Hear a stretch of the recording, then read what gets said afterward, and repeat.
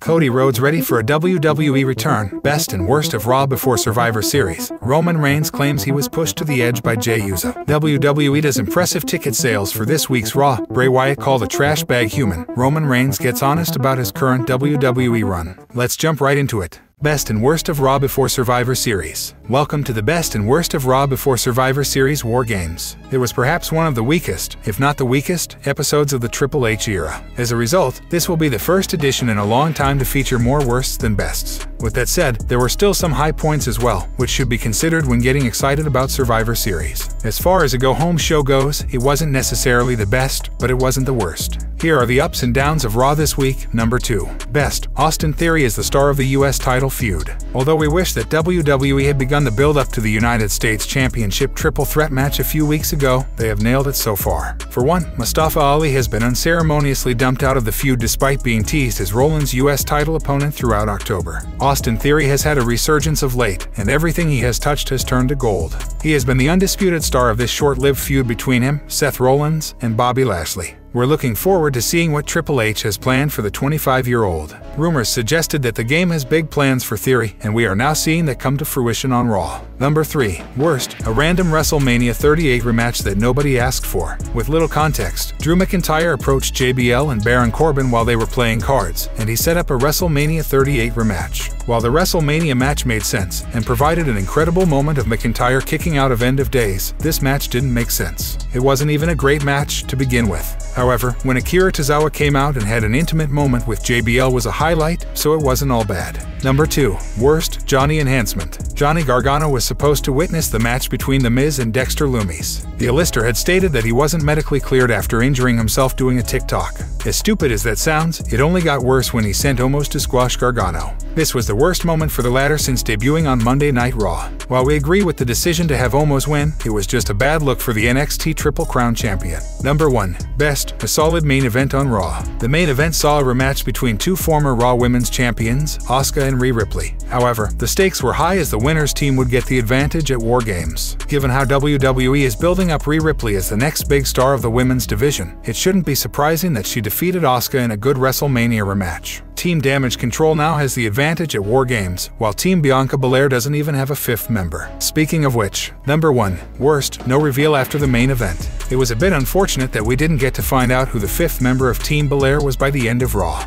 It was the perfect setup, but we can only imagine it was done that way for a reason. If Candice LeRae was the final member, she would likely have been announced by now. But having stars like LeRae or Chelsea Green would be shooting themselves in the foot as the wider main roster audience has no clue who they are. It has to be Becky Lynch, but the lack of reveal made Raw end on a sour note. WWE does impressive ticket sales for this week's Raw. WWE reportedly did impressive numbers with their ticket sales for this week's episode of Monday Night Raw. This week's edition of the Red Brand will emanate live tonight from the MVP Arena in Albany, NY. It was the go-home episode of the show for Survivor Series, War Games, which is scheduled for this Saturday, November 26th. WrestleTix has reported that the company has sold 39.97 tickets for tonight's show, leaving only 808 unsold. It should be noted that the small number of tickets left unsold should be easily taken care of by walk-up sales, especially in a market like New York State. The only match that was announced for Monday night is a singles bout between Asuka and Rhea Ripley, with the winner providing an advantage to their team at the War Games match this weekend.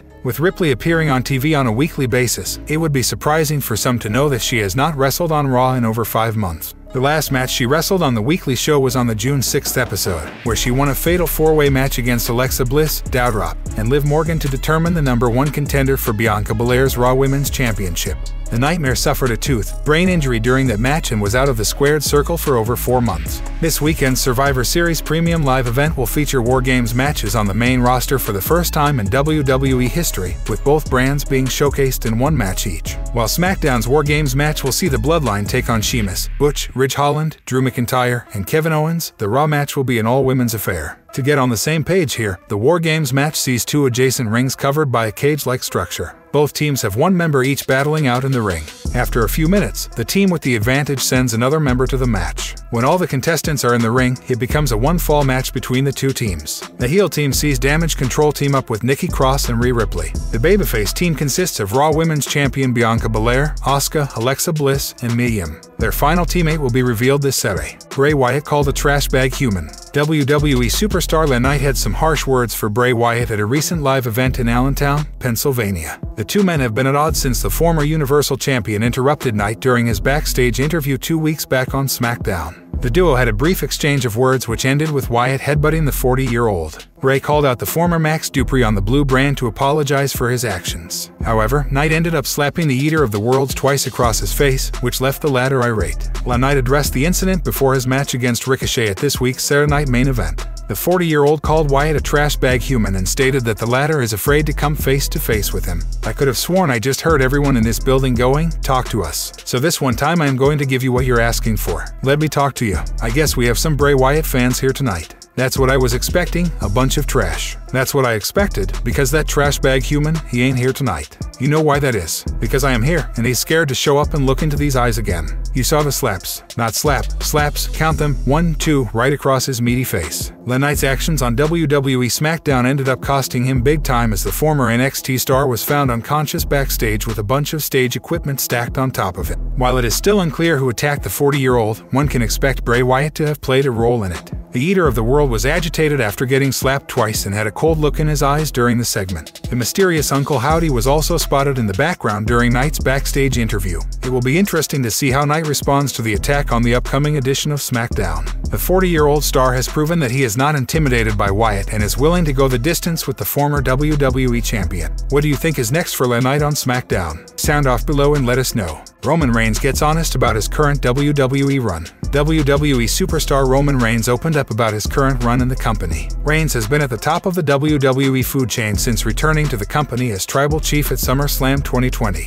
He has not been pinned in over 1,000 days and is currently on the longest title reign of the current generation. However, during an interview with The Ringer, the head of the table disclosed that he's just getting started and has a lot of ammo left in his arsenal. People want these interviews. They want to do these documentaries. But this is the bottom of the third inning to me. Down the road, 20 years from now, when we start giving out all these crazy details of the inside, there's just going to be even deeper respect for the performances that we've been putting on. Man, it's been a hell of a journey. But it's only begun. It's going to get bigger. Led by Roman Reigns, the Bloodline is one of the most dominant factions in WWE history, and the group has been unstoppable since its formation. Every member of the faction, bar Sami Zayn and Solo Sikoa, is walking around with gold around their waist. Reigns has taken down a lot of top stars on his way to the top, which makes him a marked man in WWE. The Tribal Chief's past came to haunt him on the last 2 editions of SmackDown. Drew McIntyre and Kevin Owens joined forces with the Brawling Brutes to take down Reigns and his faction. The Bloodline will face their biggest challenge yet at Survivor Series. They will take on the Brawling Brutes, Drew McIntyre, and Kevin Owens in a 5-on-5 match inside War Games. It'll be interesting to see what trick the Tribal Chief has up his sleeve for the match inside the ominous structure. Reigns' Weissman, Paul Heyman, has experience with War Games as he was the manager of the faction Dangerous Alliance, which participated in a similar match back in 1992.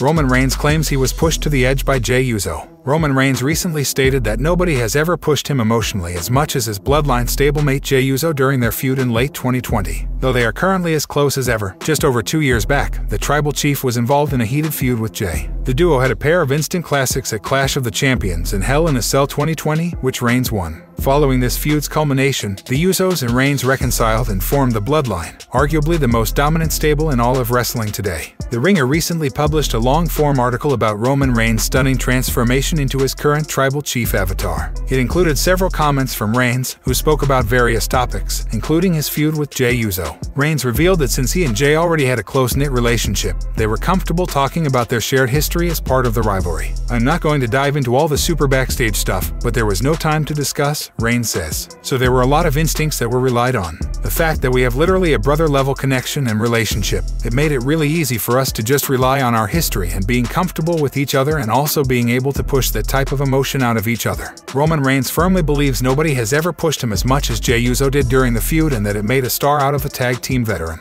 "I don't think anyone's ever pushed me emotionally like Jey has," Reigns admits, "and I think we did that for each other and we made a star out of him." Since aligning with Reigns, Jey and Jimmy Uso have achieved immense success, as they recently became the longest reigning tag team champs in WWE history. Over the last few weeks, a few cracks have begun in the Bloodline as the stable's honorary use, Sami Zayn, and Jey Uso don't get along well. However, the group will have to keep their internal issues aside for Survivor Series 2022, where they will go to war against the Brawling Brutes, Drew McIntyre, and Kevin Owens in a War Games match. The bout promises to be a thrilling and violent affair whose outcome could set the course for things to come in the future. If the bloodline ends up on the losing side, fans can expect things between its members to come to a boil. Whatever the case, it's safe to say that the saga surrounding Roman Reigns and his stablemates has the viewers riveted. What's your favorite feud of the Tribal Chief since he became the Universal Champion? Sound off in the comments section below. Cody Rhodes ready for a WWE return. Cody Rhodes has been absent from WWE programming for a long time. His wife, Brandi Rhodes, recently provided an update on the American Nightmare's potential return timeline. The former AEW star was last seen inside the squared circle at WWE Hell in a Cell earlier this year. With a visibly gruesome injury, Cody Rhodes emerged victorious against Seth Rollins yet again. However, on the following episode of WWE Raw, he was taken out by the Visionary, which was the kayfabe reason to give him time off for recovery. During a promotional interview on Steve Fall's 10 Count, Brandi Rhodes provided the following update on his rehabilitation timeline. He needs to wrestle. It's in his blood. It's part of his makeup. But now, he's been great through all of this. All of the work that he's been doing to get back has been really good. I went with him to his physical therapist yesterday to finally see because he's been ragging on me the entire time. You haven't come, you haven't come, you have to come. She continued. So I'm like, okay, I'm coming to see. I was really just impressed with how he looks now. He doesn't look like anything happened, which is crazy because he had major surgery. So he looks like the same Cody to me. The muscle mass is all there, you know, he looks ready to me, but I'm not a doctor. Ties in Royal Rumble matches are a rarity. The last time we saw one was in 1994 when Bret Hart and Lex Luger ended up falling at the same time. Vince Russo believes a returning CM Punk and Cody Rhodes could have that sort of a finish in 2023. We go to the match at the Royal Rumble. They do the double over-the-top elimination where it's a flat tie. We look at every angle. So they decide it's going to be a little different this year based on what happened, and the #1 contender is going to be decided. And then Reigns cuts the promo. You've hit The Rock's music, and now you've got the best of both worlds, said Russo.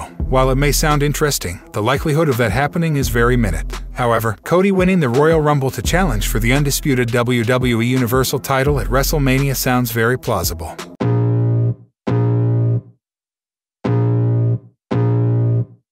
I can feel the blood creeping up from the heathens. Got will, got fight, got pride, got reason. If they wanna go eat, then you know I'm gon' feed them. If you're coming for me, hope you're ready for a demon. I got eyes in the back of my head, I'm seeing. Take me for